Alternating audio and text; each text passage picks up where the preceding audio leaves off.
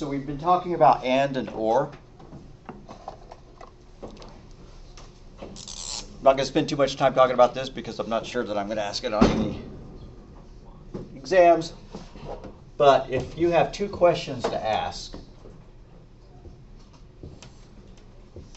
then you want to ask a question that will be most likely to be false, true.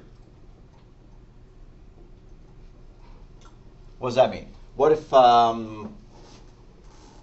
I need to rule out, the possibility that I have to give you free coronavirus treatment, right? And the coronavirus treatment requirements are: one, you have to have the virus, and two, you have to be, a citizen of the United States. It's very likely that you're a citizen of the United States. It's very unlikely that you have the virus.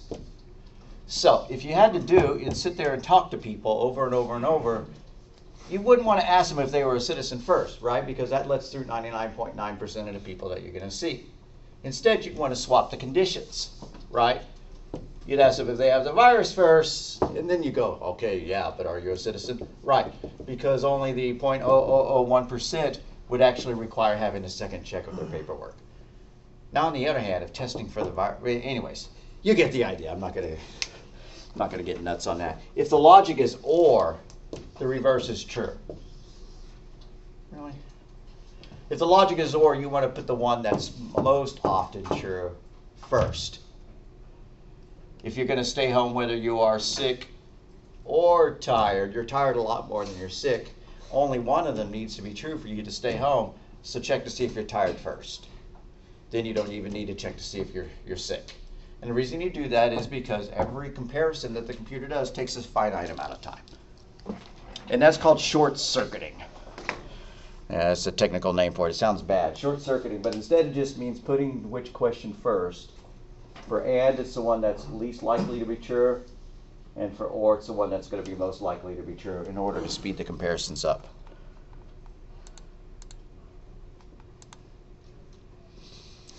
So the conditional and operator asks two or more questions in a single comparison. Are you sick and are you tired?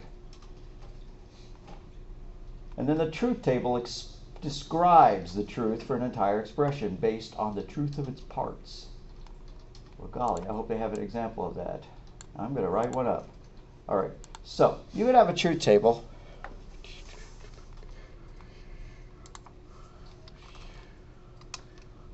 For and for or, and you could even have truth tables for more complex expressions than that, like if it had, 3 different possibilities rather than 2 or something like that. But for and, the truth table is pretty simple. You might have X, you might have Y, and then you might have the result. Right? And so if both conditions are false, there's no way that the condition could be true. And requires both conditions to be true. So false and true is still false. True and false is still false. The only time that and is true is when both sides are true. I am sick and I am hungry. In that case, I'm going to eat my chicken soup, whatever.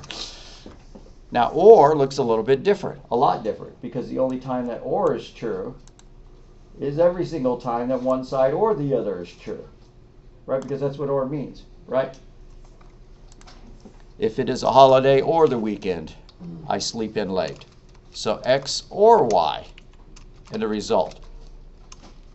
Well, if they're both false, if it's not the weekend and I'm not the holiday, I can't sleep in late. But every other time I can, right? It's a holiday, I can sleep in late. It's the weekend, I can sleep late. That was supposed to be a T there. Or if for somehow it's both a holiday and a weekend, I can still sleep late. So those are called truth tables. And if you were taking a logic class, you could create truth tables for more complex expressions. Like X or Y and A or B. And I'm not going to do that, right?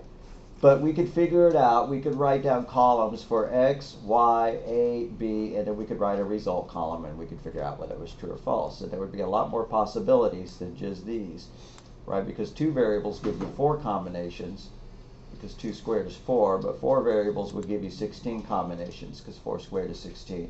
So forget that. I'm not going to do a truth table that big. And then lastly, there's the not truth table. Not just reverses the truthiness of it, right? If I'm not cold, I'm hot, right? So if it was false, it becomes true. And if it was true, it becomes false. So you could say if not temperature greater than 0. Well, personally, I would reword that, because knots tie your brain up in knots when you're trying to look at it. They work fine for the computer, but when you're trying to figure the logic out if you're looking at it, I would just say that that's the same as if temperature less than or equal to 0. And it's true. These are the exact same things, because greater than 0 and less than or equal to 0 are opposites of each other.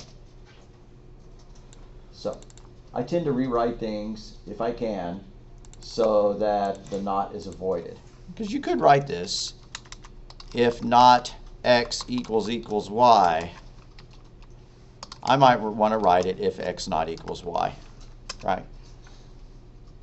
Whichever way makes sense to you. You have total freedom to pick one or the other, or come up with whatever logic you want.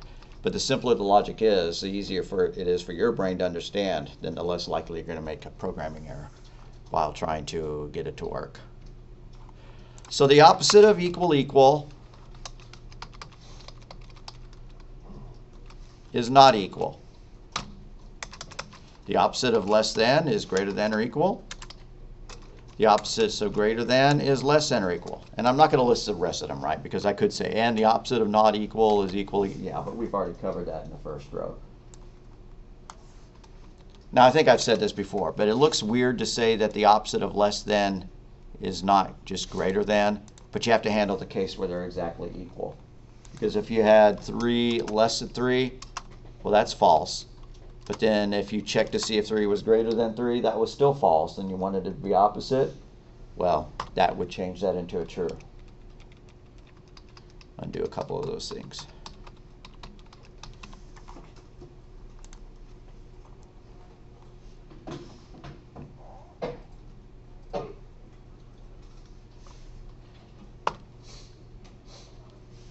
If I want to go to the movie and I have enough money, then I will go to the movie. That's an and expression. Here we're going to find out whether you get charged extra on your cell phone. Did you make more than the maximum number of calls? Do cell phone plans come with maximum number of calls anymore? Depends on what plan you get. Yeah. And so then, alrighty, you have exceeded the maximum number of calls. But did you exceed the number of minutes? Apparently this cell phone company is real generous, and the only time you get charged overage is if you've done more than your calls and your number of minutes. That's an and condition. That has to be true and that has to be true, and then you get, charged the extra premium on your bill. Now, more likely, your phone company is going to use an or relationship, right? If your calls is greater than the number of calls, or your cell phone minutes is greater than the max number of minutes. In that case, you get charged the overage.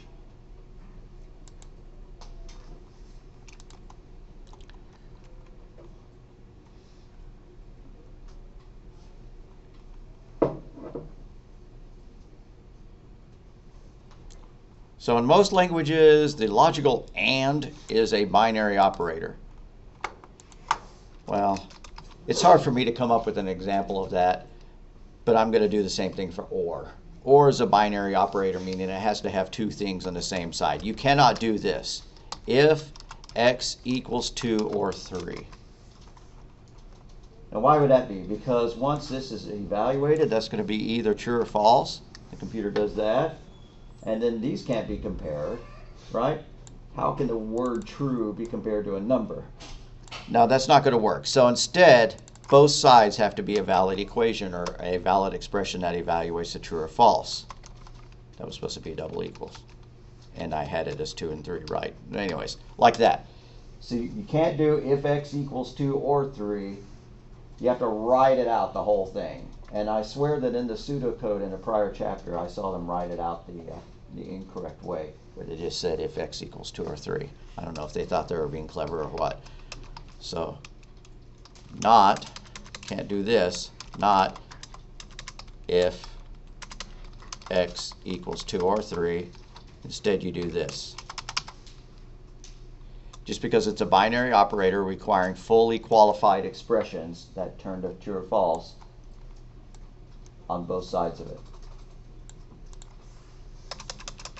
So, and both sides, both operands, to be precise, must be true, or one or the other, or both must be true.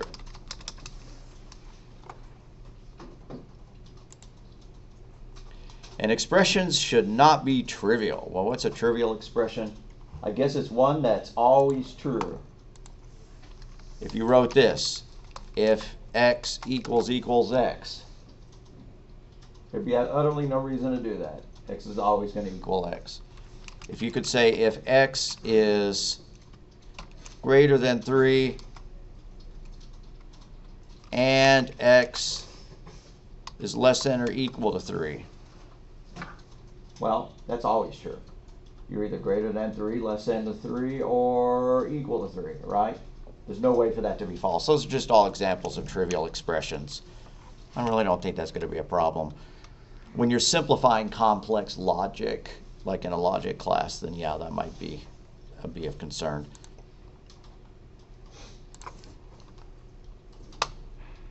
Or logic. Are you free for dinner Friday or Saturday? See, the way we word things in English is different than we would word things in computerese. This would need to be something like if free equals Friday or free equals Saturday, right? That's how we'd have to do it for computers, and we probably need quotes around Friday and Saturday or something like that, just because, as I've mentioned, you have to have completely valid expressions on both sides. And so ors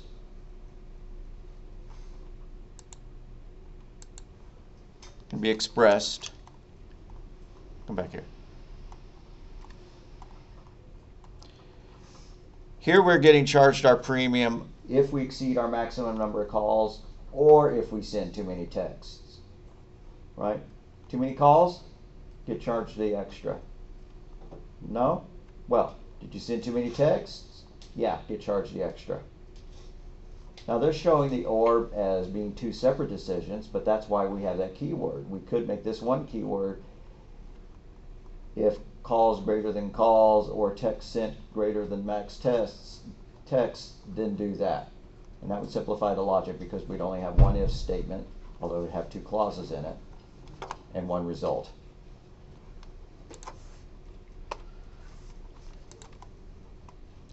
So writing or selections for efficiency, I've already gone over this.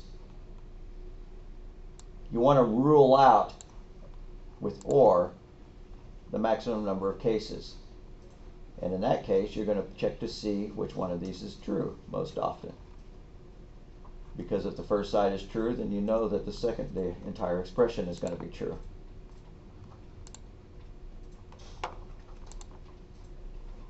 So the conditional or operator, which is just the or operator, asks two or more questions in a single comparison, because you could say if x equals 3 or y equals 3 or z equals 3.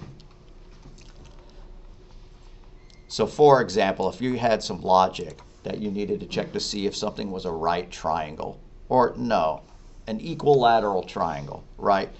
You could ask for you could input A, you could input B, you could input C, and according to the math that I remember, an equilateral triangle is when all three sides are the same. Kind of a perfect triangle.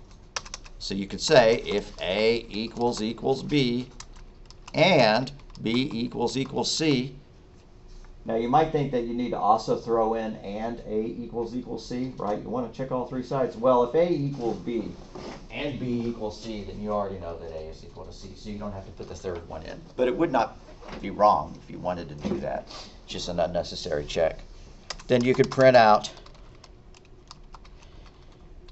equilateral triangle.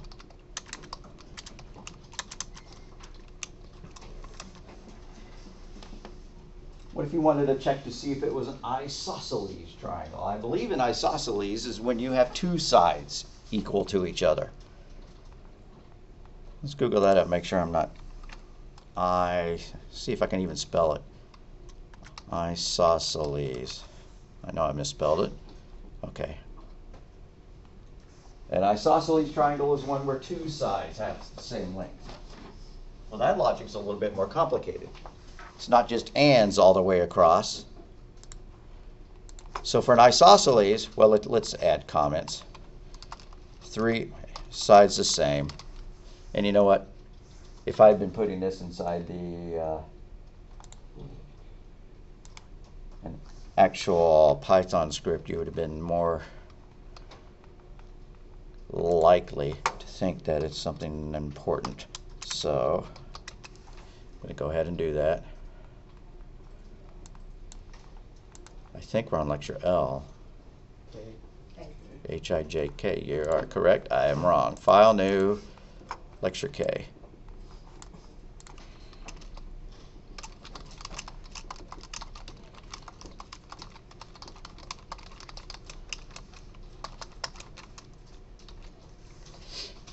So, to check to see if all three sides are the same, that's what we're going to do. If A equals B and B equals C, and if you feel like it, you could put and if A equals C. But like I said, logically, that's not required. And then the isosceles. My brain does not hold the information about how to spell that. Isosceles. Alrighty. Isosceles triangle is two sides are the same. So we need to check to see if A is equal to B, or if B is equal to C, or A equals C.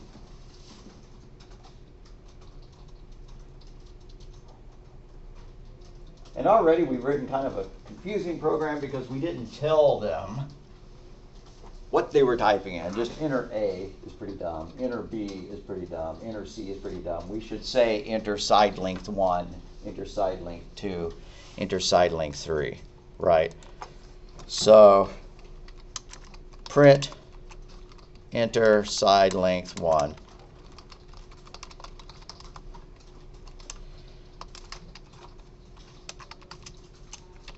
I mean, we could even get real fancy and tell them it's a triangle. Enter triangle side length 1, and I'm going to just wind up copying and pasting that statement because that's too much typing for me.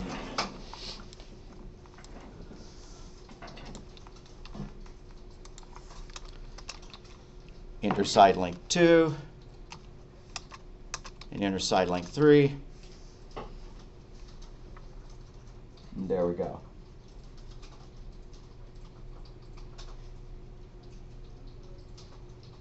And so back down here at the bottom, I'm going to go ahead and put an end if comment right here because this is just pseudocode. It's okay to do that, but it would be pretty easy to turn it into Python, right? If I needed to turn that into Python, I just put a colon there, put parentheses here, right? And put a hash in front of that.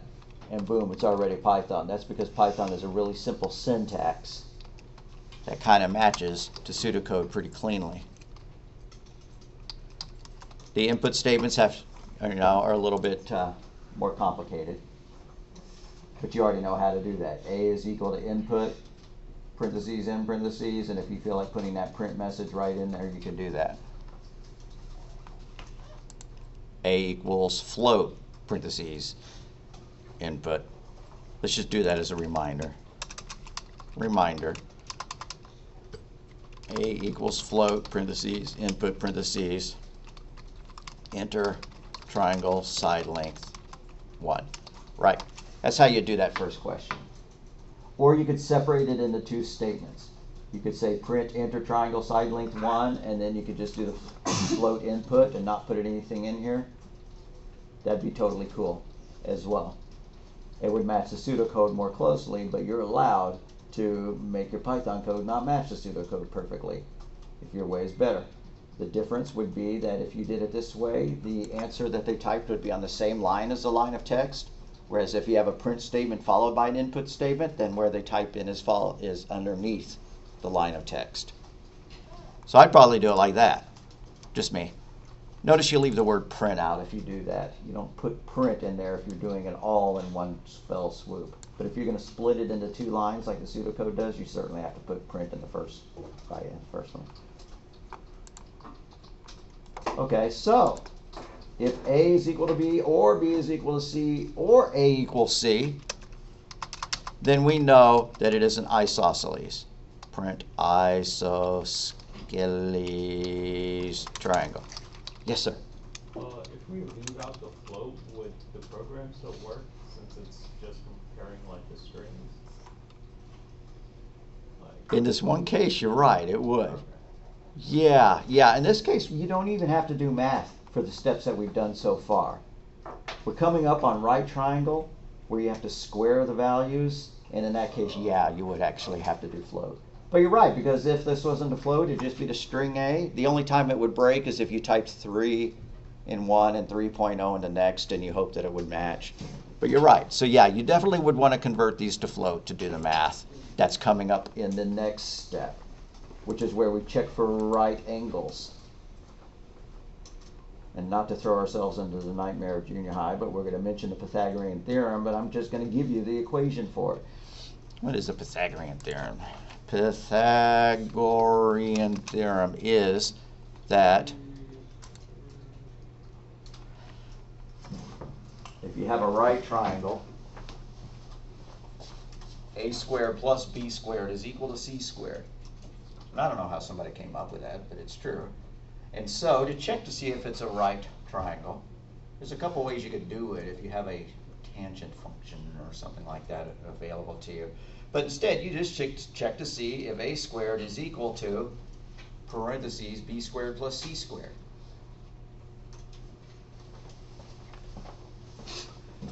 But then we're going to have to check it all three ways, right? Because it could be that the right angle is this angle, or that the right angle is this angle, right? So this is going to be a pretty long if statement if we try to write it all on one line. Well, we're cool. We might do that. But I'd be tempted to break it up into three statements.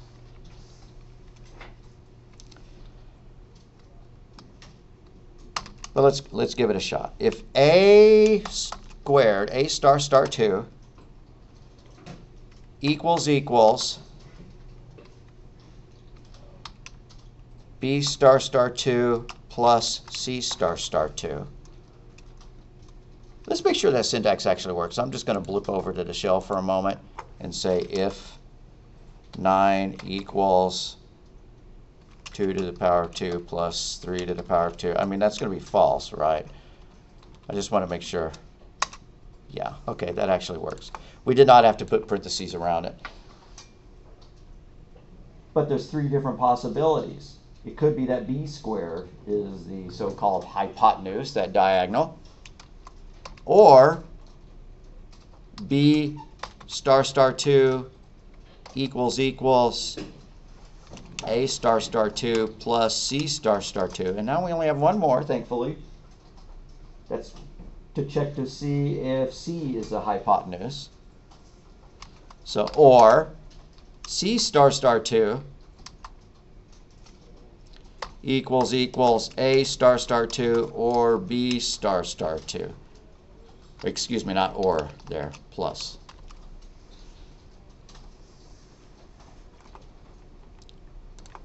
Now, if you have a huge line of code on that and it's really bugging you that it's a huge line of code, then you can use the backslash, which is the one above the enter key, to break these statements up like that.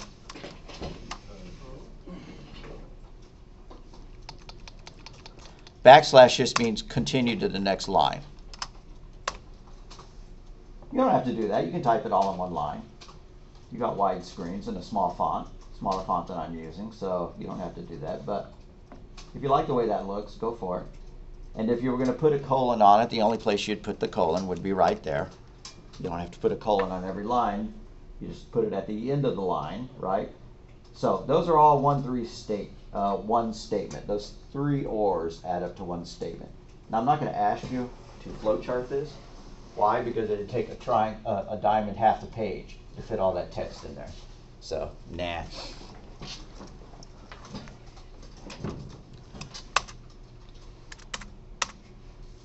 So print right triangle.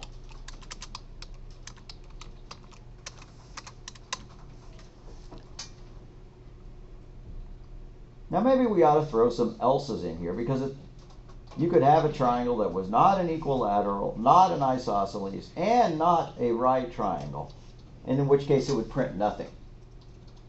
And also I left my end-ifs on here. So I'm going to go back up to that equilateral triangle, that print, and add an else underneath it to print not an equilateral triangle. So above that end-if, underneath print equilateral triangle, I'm going to do else print not an equilateral triangle.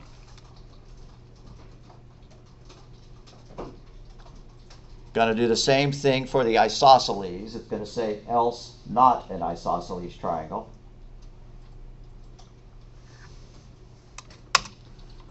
So else print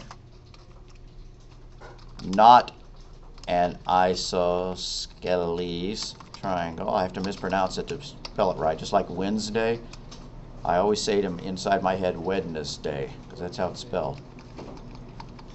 And I'll put an end-if here, but you know that that end-if is just a comment if you're actually typing it into Python.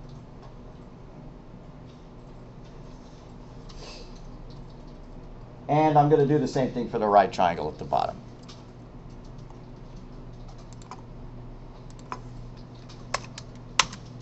Else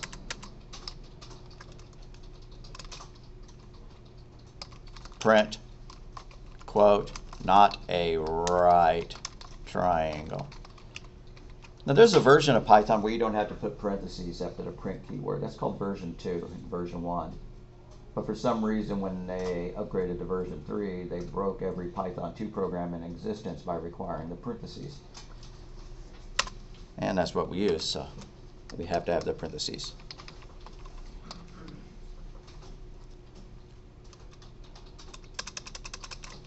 So now down here I'm going to type a reminder of how we would convert one of these statements to another, right? This is just a reminder. If your code looks like this in pseudocode, if x equals y, print hello, else print goodbye, if that's what it looks like in pseudocode,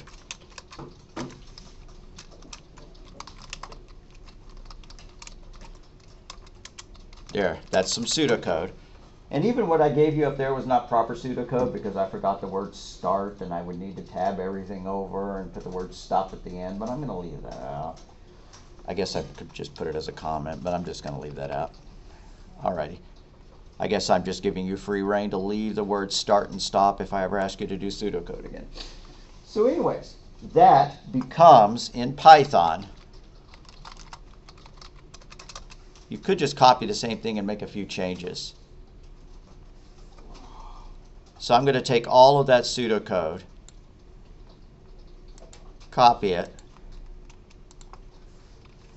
and make the required changes. What are the required changes? You have to have colons on the if and the else line. You have to comment out the end if, like that. And then you have to put parentheses in the print statements.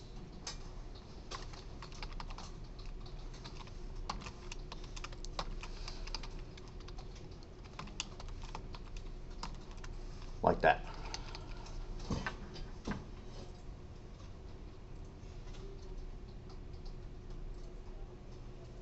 And I guess my comment up here about print statements and input, I could have put that down there as well. I don't want to cut and move things around.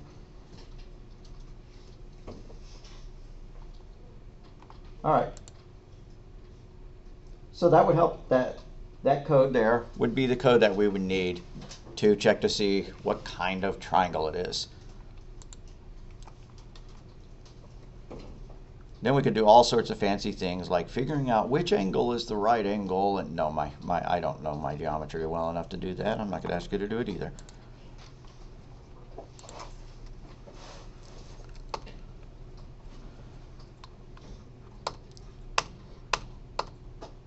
Understanding not logic just reverses it. If not age less than 18, then output can register to vote.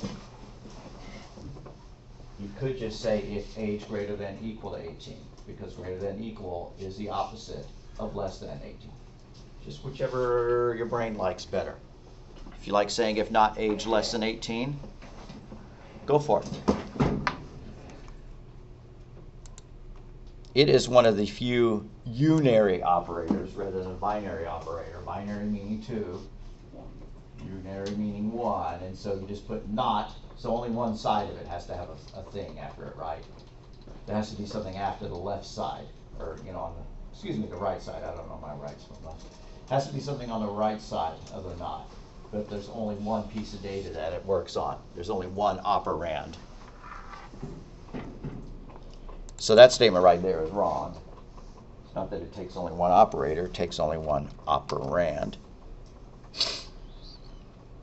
True, it takes only one operator, but they all only take one operator. Whatever. Because the operator is the symbol or the word itself. Be careful to not create trivial expressions. They seem real obsessed with this trivial expressions thing. But I guess it's important. If not employee department equals 1, and it should be double equals, or not employee department equals 2, then print employee is not in department 1 or 2. It's the incorrect code. Well, this is actually a little bit subtle.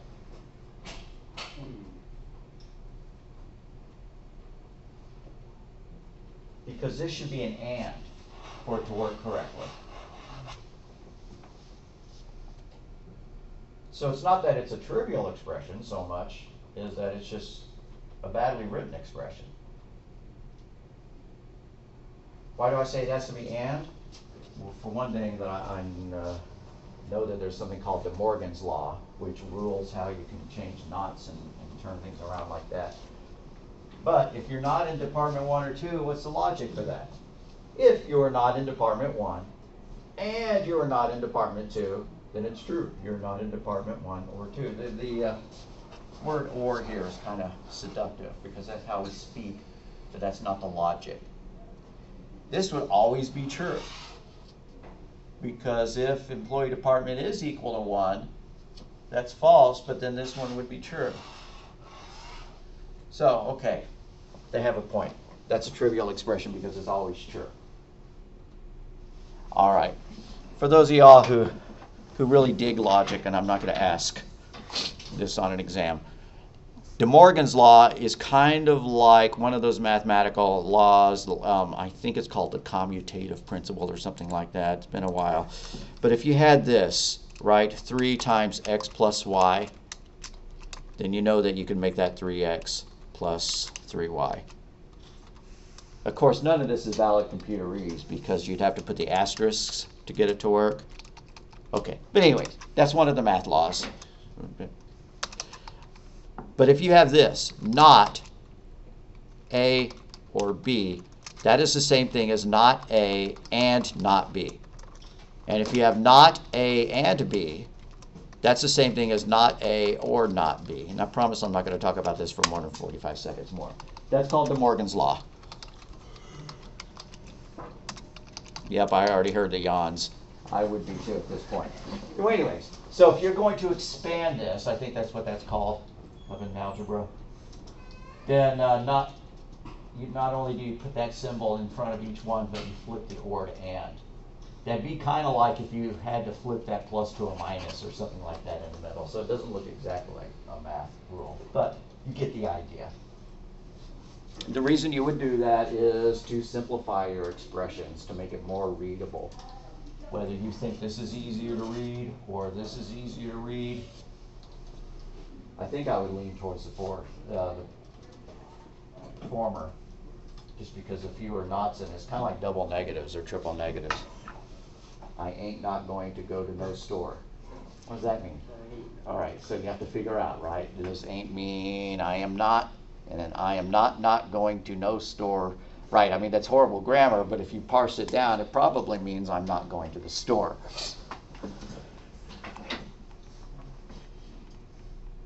About enough of De Morgan's law. Making selections within ranges. A range check is when you compare a variable to see whether it's between something or something else. In that case, you use an and because it has to be greater than something and less than something. Like a valid test score. Your professor doesn't give any extra credit. Yeah, sometimes I do, but this professor doesn't. So you can't earn more than 100, and you can't earn less than a 0, right? So the only valid ones are the ones that are greater than or equal to 0 and less than or equal to 100. You have to decide whether you're going to use less than or equal or just less than. And that's dependent upon whether the endpoints have to be included or not. Maybe on the number line, it's coming back to me. A closed circle means it's included, and an open circle means it's not, something like that. You just have to figure out, is a valid test score one that's greater than 100 or greater than or equal to 100? Well, 0 is a valid test score. You don't show up, take the exam, right? Is a valid test score one that's less than 100? Well, what if you made 100 and you'd be really angry to find out that that was an invalid test score? So you just have to remember whether it's inclusive or not, right? If it's inclusive, you'd have to use less than or equal. If it's exclusive, you would leave the equal off. So you use and to check to see if something is within a range. Sounds like a note we should add. Use and, wait, that's supposed to be the word use. Use and to check within a range. Kind of like this. If score greater than or equal to 0 and score less than or equal to 100, print valid test score. And since I put parentheses on the print statement, I may as well make this totally valid Python, and I'm going to put the colon here.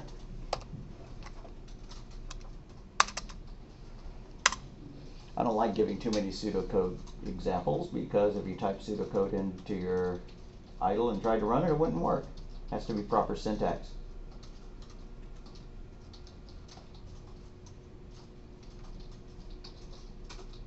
You use or to check outside the range, right? If we want to check to see if it's an invalid test score, yeah, we could just put an else in here, right? But let's ignore that convenient fact. And we're going to say use or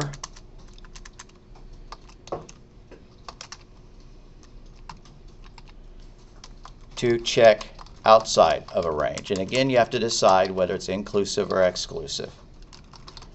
In this case, it's not all scores less than equal to 0 are invalid. It's all scores less than 0 are invalid. So if score less than 0 or score greater than 100, colon, print invalid. And again, you could argue that you just put an else statement here, right? But pretend that you only wanted to figure out one thing or the other, right?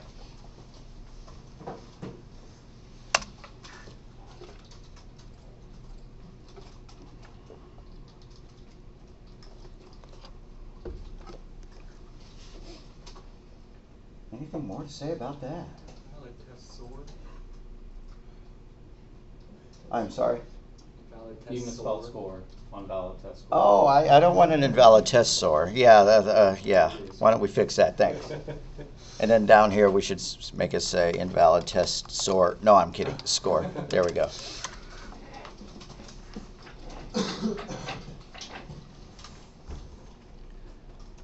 And if we felt like it, we could put our little end of comments.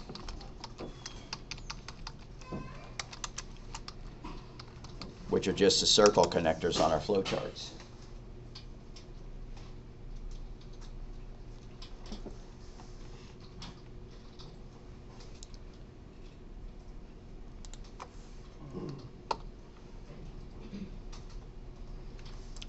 Now this one shows making a great big series of conditions, not just one condition. If it's 10 or fewer, get one discount. If it's 11 to 24, you get another. If it's 25 to 50, you get another. And if it's 51 or more, you get the 20% discount. They probably show some code in it. I'm sure it's not Python code. Here's what the flowchart would look like. It would have a whole bunch of else's in it, right? If this thing is within one range, you give them one discount. Else, or elif, it's in another range, you give them another discount. Elif, if it's in another range, you give them another discount. Lastly, you give them the final discount. And so they were all clever and did a whole bunch of declarations up here to make it look really awesome. We could do that if we so felt like it. Declare our variables as constants like they're doing up here. All right, so we're going to have some declarations. You know what, why don't we actually make this in code, right? So let's do our declarations.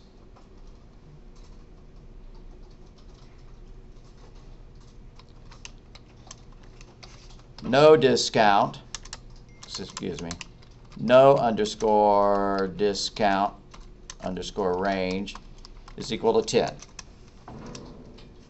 If they get less than 10%, they don't get a discount. And then so no underscore discount equals 0.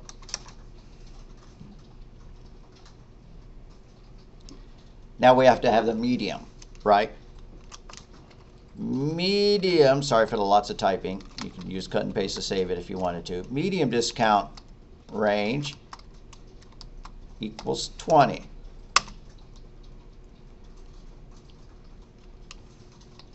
And so the medium discount is 10% off if you buy more than $20.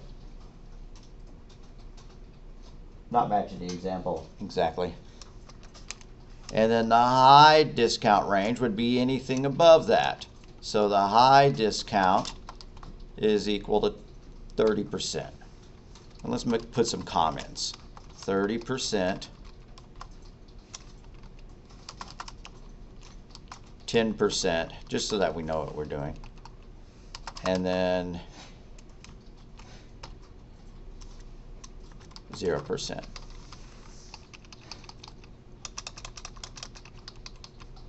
Then we could ask them for the amount sold. You got range spelled kind of funny. Well, I got an M there rather than an N, so that's misspelled. There. What else have I done? I'm glad y'all are here to proofread. I'm good with that.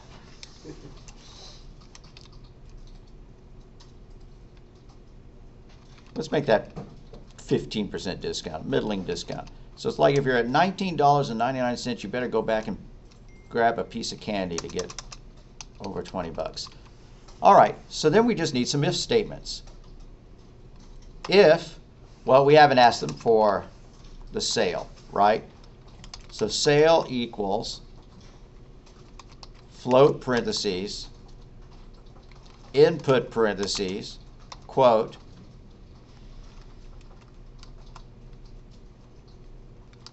what is the total sale, question mark, space, space, greater, end quote, and then 2 closing parentheses, close, close.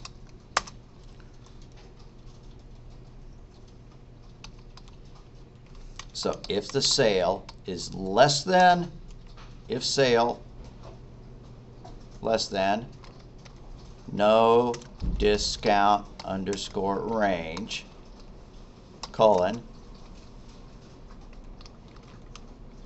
print, parentheses, quote, discount is, end quote, comma, no underscore discount underscore, no, wait, that's it, right? No discount, comma, after the words no discount, quote, percent, end quote, in parentheses.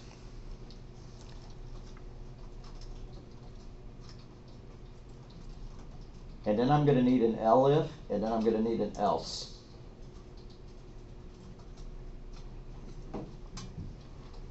Now, do we want 10% to be inclusive or exclusive? I say that we just say 10%, right? $10 is enough to get the discount, not less than $10.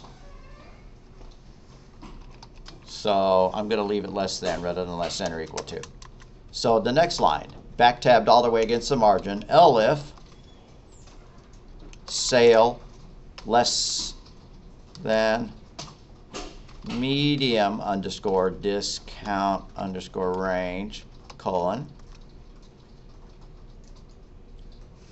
And to save time, I'm going to copy that one print statement and just edit it. Copy and paste. Except where it says no discount, I'm going to make it say medium underscore discount.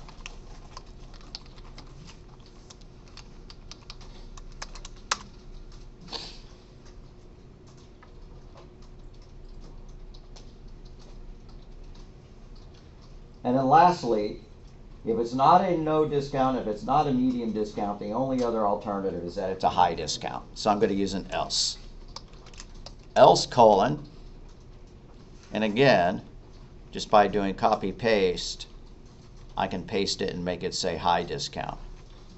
Discount is quote in, quote comma, high underscore discount, like that.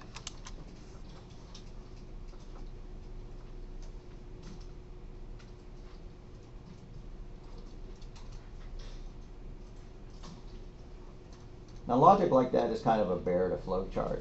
I mean, it's easy to flowchart, but just for a second I'm going to toggle back over to the flowchart for it, right? And then if we were going to use these circle connectors, you'd have to have a circle there and a circle there and a circle there. And then your pseudocode where you're supposed to be putting else ifs and indifs and things like that. Well, they did this completely differently because they did not use elif. They used else, and then on the next line they did if, and that just adds up a whole bunch of stuff to it. Anyways, I'm not going to make y'all flowchart elifs. So here we go, because you just know that it means else if, and hopefully the logic is pretty clear. But I'm going to put the end if comment down there, just, I don't know why. I'm going to run it and hope that it works.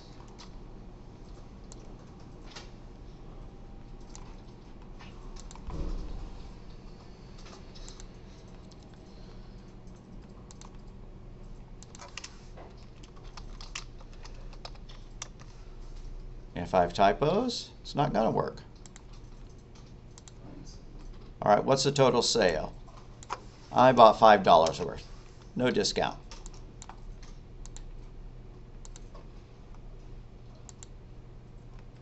Total sale. I bought $10 worth. 15% discount. I bought $19.99. Still 15% discount. It's looking like it's working. You always want to test all available paths through the program. And when I say paths through the program, every condition that's possible, right? I want to see all three of these messages have come up during my testing. So what is the total sale? I sold $100. I get a 30% discount.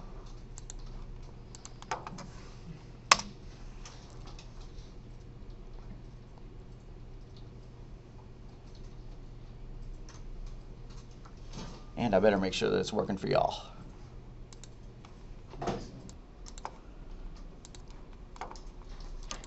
Okay, so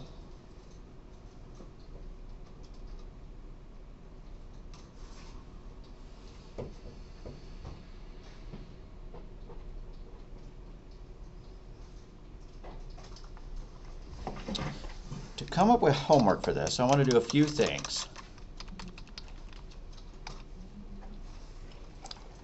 One is, let's see what the rules for joining the Coast Guard are, just in terms of age range. You can join at 18, but if you have parental consent, you can join at 17. And you can go all the way up to 31 years, up to 32 if you're attending a school. Well, I'm not going to do that one, but let's just make it so that if you are 17, you have to have parents' permission, else anywhere between 18 and 31. So, print, oops, I almost started actually doing it in Python. I'm not going to do it in Python. It makes it easy. You just type it in and run it. Print Coast Guard calculator, right? And then we're going to input their age. You're going to have to do all the business, right? The age equals float, input, all that stuff. And then if age equals 17, or let's make it less than 17 because that's just too young, right? If age is less than 17, then there's no way, right? So print too young. Elif age equals 17, then we'll print only with permission of parent.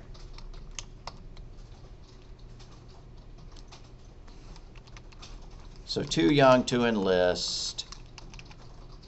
Changing that first print statement to be good English.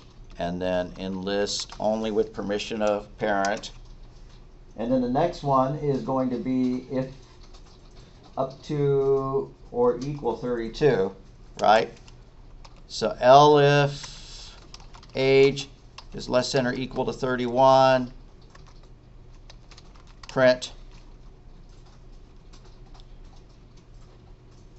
okay to enlist, end quote, else print sorry, too old to enlist. That's the first part of it.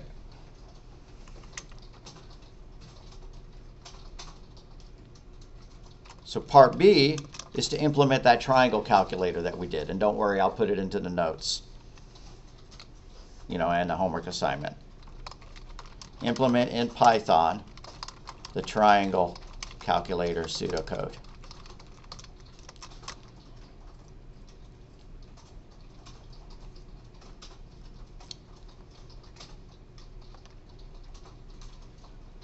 And lastly, part C, print, or output, input water underscore temperature, and I'm just going to put in a comment here about what I want you to do. If the water temp is outside the range 32 to 212, print the water is not a liquid.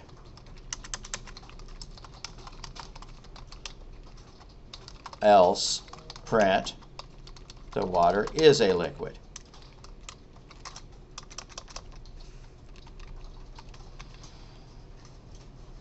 And that's at 1 atmosphere of pressure. If you're on Everest, then it's easier to boil the water because there's less air pressing down on it, less pressure.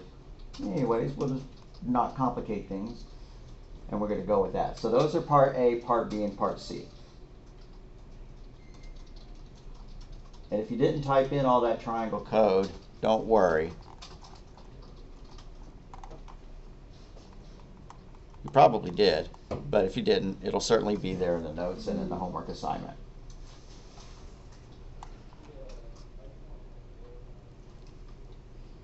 All right, let's take a roll and then be done.